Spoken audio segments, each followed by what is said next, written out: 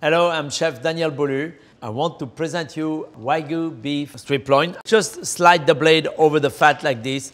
So this way it will melt what you roasted. Season the steak generously. And I'm keeping the rest of the salt and pepper.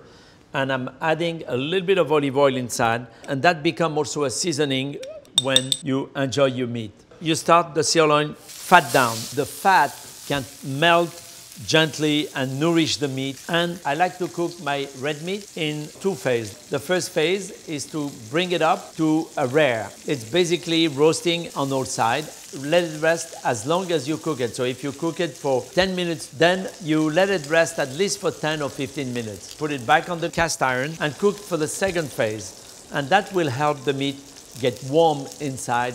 Because if you cook it in one shot, there's a chance that you might go over where you like the meat to be cooked. Voila! Bon appétit!